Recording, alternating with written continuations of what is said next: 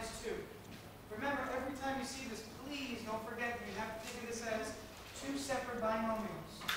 Even when it comes to factoring and other things, make sure that you have that. Okay?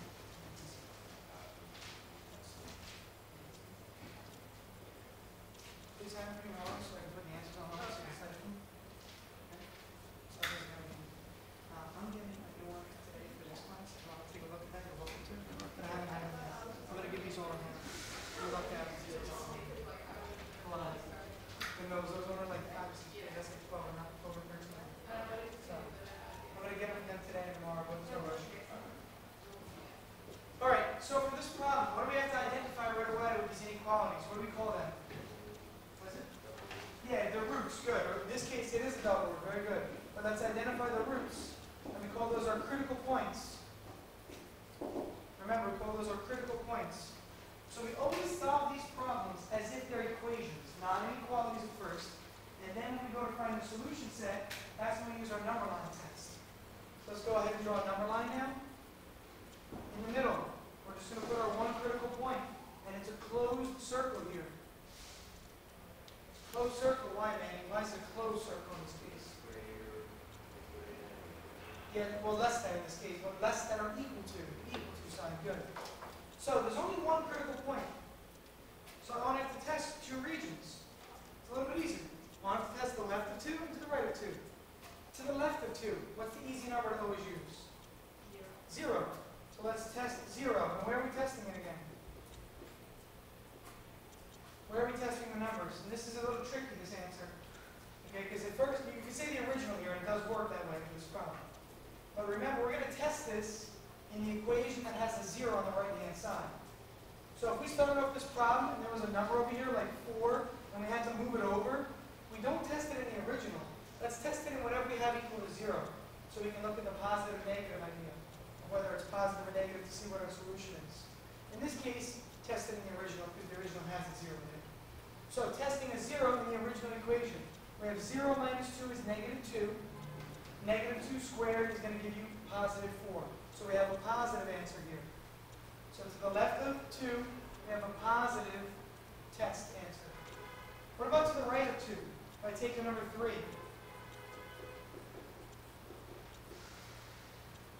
Plug the number 3 in. What's 3 minus 2? 1. Squared is still 1, so it's still positive. Now, before I go any further, can anybody make a generalization about whatever point I test here? Why? Exactly. Very good. No matter what number you put in for x, you're squaring it, aren't you? The result of that? So it's always going to be positive. Always, always, always. So you could have tested any number along this line, and you're going to get a positive, except when you test for 2. Because when you test for 2, you get 0, which is obviously why we have a critical point there. Now, Pete, in the original, I see this as less than, right? So what kind of numbers are less than 0? What do we call them? Negative. But we see that these are all positive, aren't they? So we can't shade anything. There's nothing to shade here. So what's our solution for this problem? Just the number 2 by itself.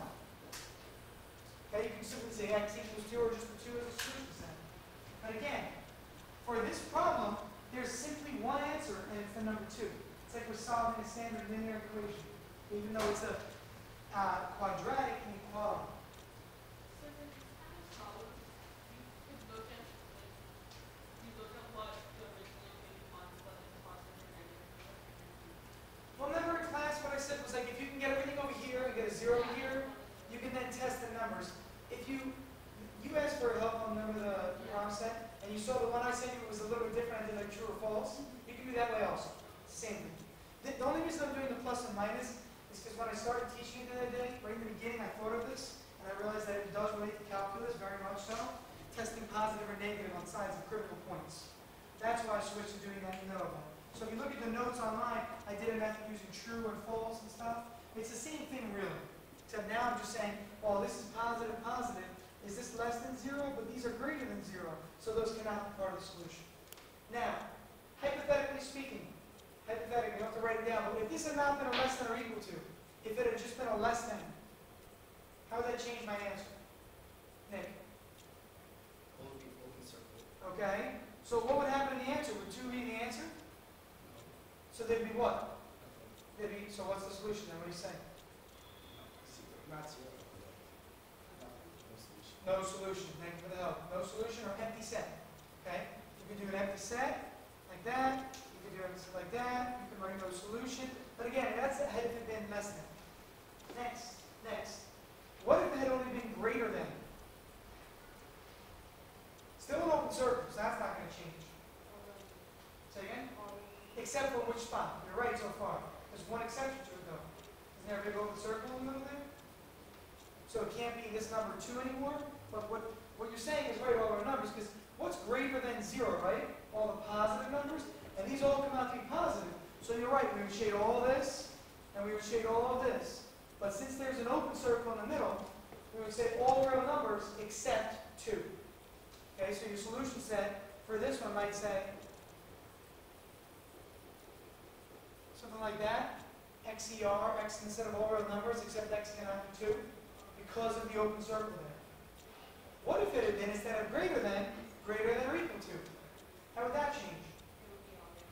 It would be all real numbers because I would just simply close that circle, which indicates to me it is all real numbers. Everything is shaded because these are both positives, and we want this to be greater than or equal to 0 now.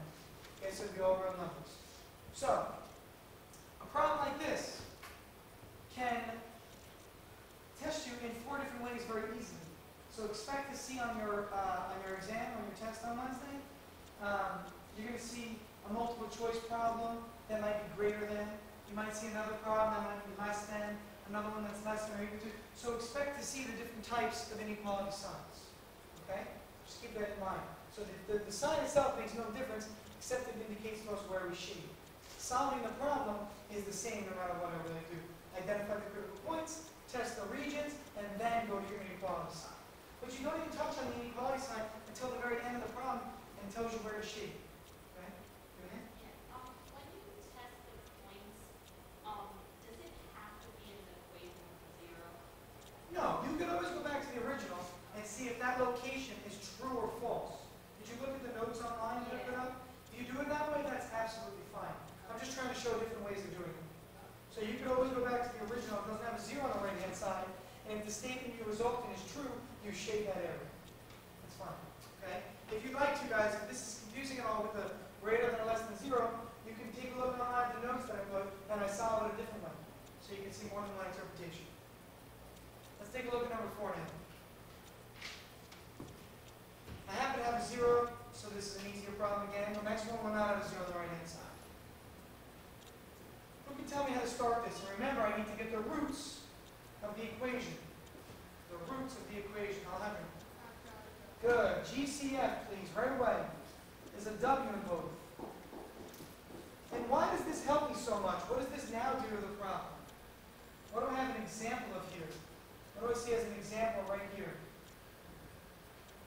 Yes, perfect squares. Good job. So we see difference of 2 squares. Katarina, what do I get when I do this? W plus 4W minus 4. Good. Remember, you take the square root of each statement. Okay? And just for a little side note, you don't have to write this, but please think about it. If this had said the following, this would just become a 3 and a 3. Are we all clear on that? So you could have a number in front here also, and then a variable. And the square root of 9 is just 3. So you'd have to put the 3 in front of the W. Okay? If this had been a 16y squared, you would have a y at the end of both of these spots now. Obviously not for this problem, but keep that in mind for factoring. Because a lot of students forget that. You can have variables and numbers in both spots. All right, back to our problem.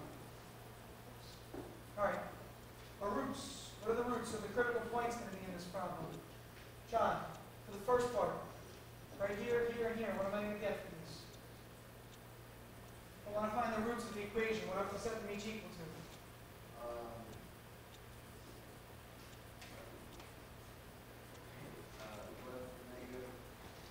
Good, because I said equal to 0. This one? And then what about over here? Do I do anything? Yeah, very good. So my critical points are negative 4, 4, and 0. We're going to have 3 critical points here. Now, unfortunately, when you have 0 as a critical point, it makes the testing not harder, but you can no longer test 0 in the equation. I'm going to put our number line down here. Negative 4, 0, and a 4. Now, how many regions do I have, or how many critical points do I have? 3. So how many tests do I have to run? 4. No matter how many critical points, that many n plus 1 is the number of tests you'll perform. Okay? Unless it's a double root or something, then it's different. So let's test points. We have to test a bunch. To the left of -4, what would you test? Everybody. Thank you, man. That's not everybody. Come on, guys. The smaller number is the next one to choose. So whenever you have a number out here, choose the next smaller. Over here, you would choose the next bigger. Between 0 and 4, I'd probably choose 1. Between 0 and -4, I choose -1.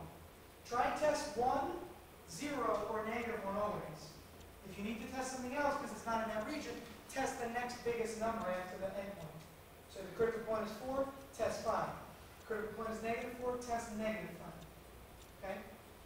In the original, if I test -5, this becomes -125, and this is going to be plus 5 times 16 is 80. This is still going to give me a negative quantity, so I'm just going to put a negative sign here. Okay, that's all that matters, really. Does not matter what the actual number is. What matters is that there's a negative symbol in it. Mr. Howell, Yes. if you multiply 16 up, never mind. Good? Yeah. Okay. Yeah. No problem. Now we'll test -1. -1 cubed is -1 still. And that's going to be minus a -16, so plus 16. That's going to give me a positive answer, because 16 is bigger than the 1 there.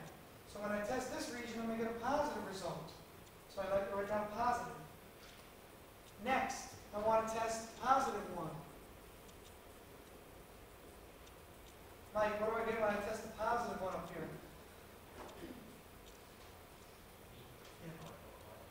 What do I get when I test the +1?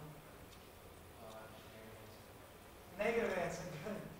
Mike, it's funny because sometimes I'm like, Mike, what do I get here? Really? You're going to be Mike though. This is funny when you say that. Alright, so 1 cubed is 1, minus 16 is -15. So yes, we get a negative. And then finally, let's test +5. 5 cubed. What do I get for 5 cubed? 125. And this is going to be minus 16 times 5, which is 80. That's a positive result, clearly, right? I don't care what the number is, though. That's the whole cool part about this. It doesn't matter. All that matters is that it's a positive. Now, this is when we finally go back to our inequality sign. So at this point in time, we haven't even looked at that greater than or equal to sign. We did not even identify it. So, let me start by putting my critical points here. I color them in simply because it's greater than or equal to. Manny, want to help us out? Oh, thank you, yes.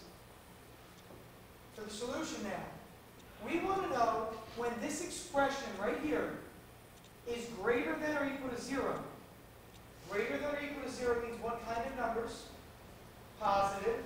So look for your positive regions and just shade. Shade in that region right there. Shade in that region right there with an arrow at the end of it because it goes off. So this problem we have, it looks like some little segment right here from -4 to 0, and then a ray from 4 to positive infinity. So that's a solution set. Now these are the kind of problems that your number line helps you write your solution set for. I wouldn't write the solution set just using a testing interval. I would put it on the number line first and then write the solution set. It makes it a lot easier.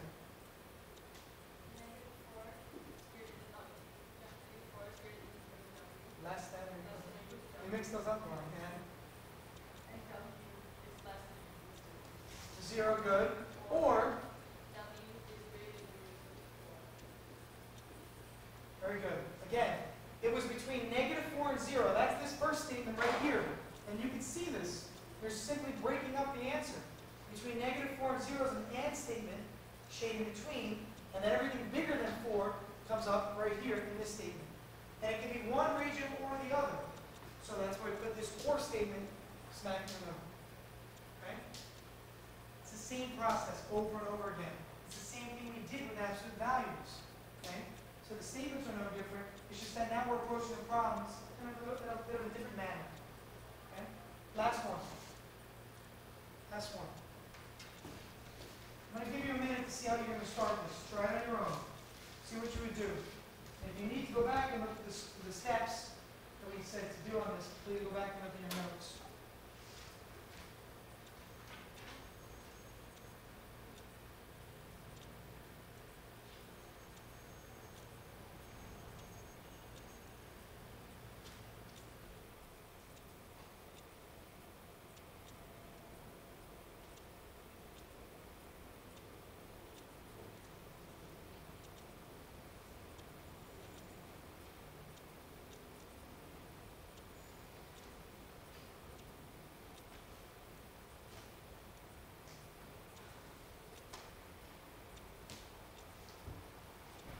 Suggestions? Just to start this problem, what would you do? Karina? Distribute. Yeah. Agreed. I would start by distributing h squared, just so I can collect my terms and see what I have going on here. So let's do that. We get h to the fourth plus 9h squared greater than 6h cubed. Pete? What I didn't want to, I don't know, trying to say that if you did, like, if you took h to the second plus 9 and you did dots, It's got a minus. Remember dots? It's a difference. Yeah. It's a good idea though, Pete. I was thinking that too. But now, Peter, one other thing to notice is this. You don't really want to factor anything until you get everything on one side also. So see this 6h cubed over here? You really want to move that over as well. Okay, keep that in mind. You really want to get everything on one side. So let's do that.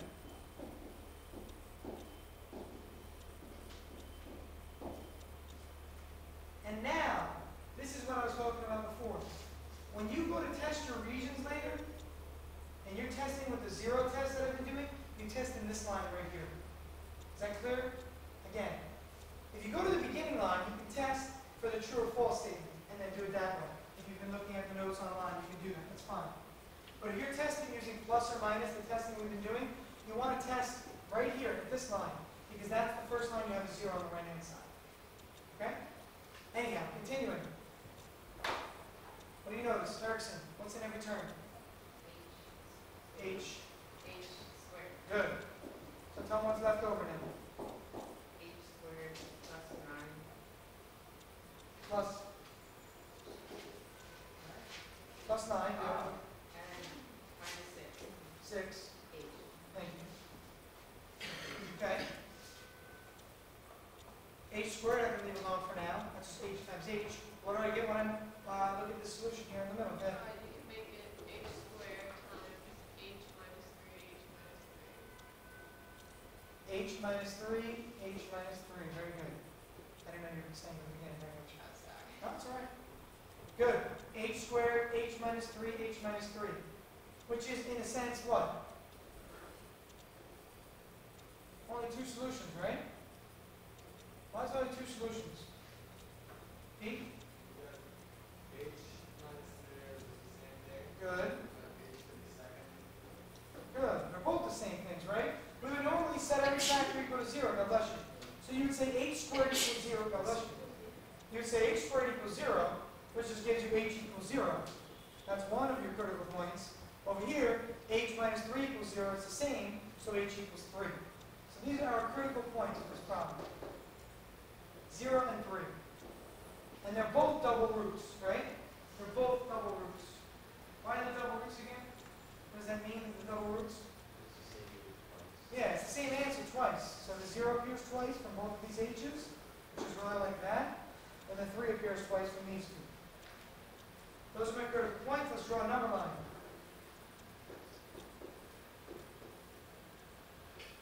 All right. Now, at this point in time, I want to do some testing. The leftmost region, then, the leftmost region, what point would you choose? What do you got for this, man? Yeah, I said man. Huh. The leftmost region, what would you test? What point? I'm asking the number. -1, good. Okay. When I test -1, I go back to my line that has the 0, which is right here. This line. I see I have -1 to the 4th, that's just 1. And feel free, by the way, to see, remember what I told you about this? See this equation right here?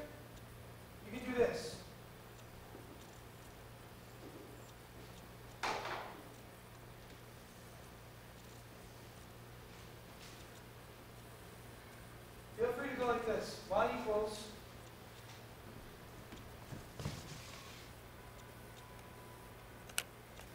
for some reason you can't turn it on unless it's on it works. Alright, go to y equals and type in x to the fourth minus 6 x to the third plus 9x squared.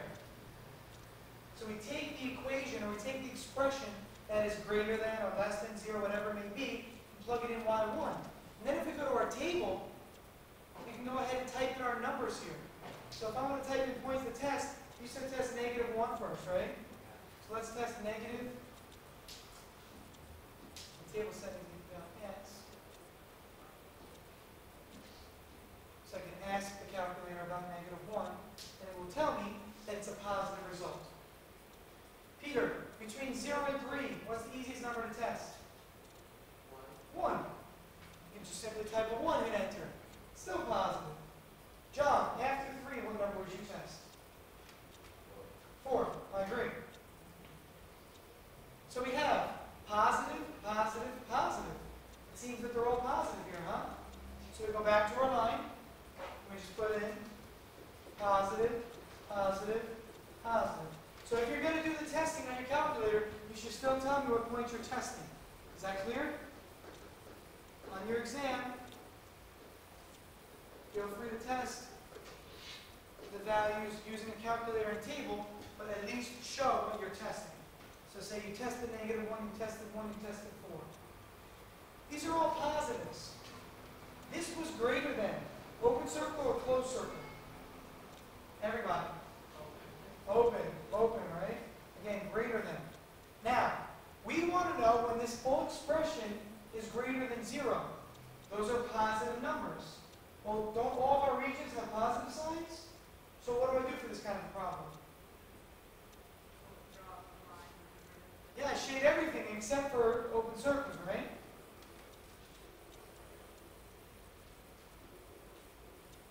So it's all real numbers, except there's these 2 gaps in the way, right? Where are those gaps, Katarina? Or what numbers? 0 and 3. So let's go ahead and say h, and instead of all real numbers, but h cannot equal 0, and h cannot equal 3.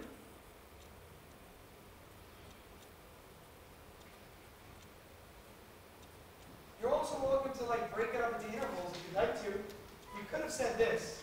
This is a bit tedious of a response, but you could have said this.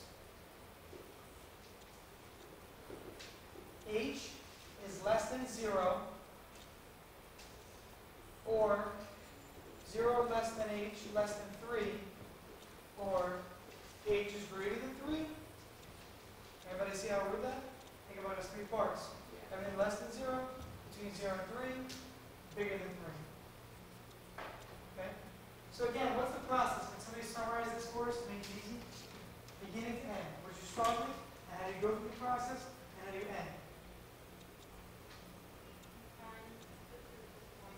Find the critical points. Plot the critical points. Test the regions. And then shade accordingly. So again, same process in factoring the whole way through until you get to your critical points, which we call critical points now and not roots, even though they're the same thing. We then test our regions to see which of our regions holds true. Okay? And then at the end, write your solution. Again, please, the solution set at the end here, please write it after you shade your number on. It makes it easier, it really does. Okay? For this section, for homework, if you want to practice tonight, and a lot of you obviously, I'm assuming over the weekend for the round set already did a lot of this, or at least had the classes. You want to use these ones to practice. OE means oral exercises. It's like ones that the teacher would speak, but they're actually pretty good exercises. It's matching. It's matching like inequalities with shading. I just want you to practice that. 1 through 6. And then look at 1 through 31 on. Okay, it's a good amount of practice for you to do. They're not tough. It's about factoring. That's what it comes down to. Okay, you got to be able to factor for these ones. Any questions on this? In the problem set, when I was finding a critical point, I don't know if I did this wrong, but I Let's go over that. Very good point to make. So imagine you had a problem that said this.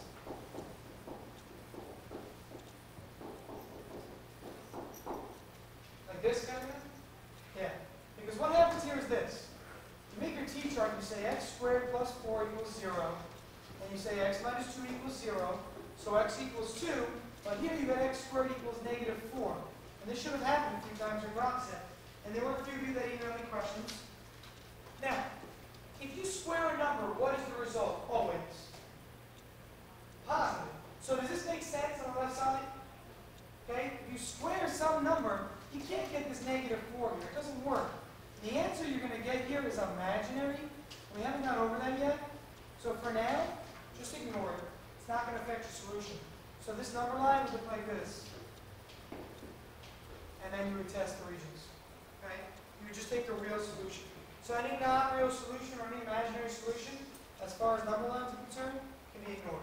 I tell you now, you won't have that on your test. Because we haven't gone over imaginary stuff. I know it did come up in the problem set though. Okay? Are you not allowed to work for this test? I'm going to tell you, I'm going to go over the test right now. So to answer that question, let me just stop recording. Okay? And we're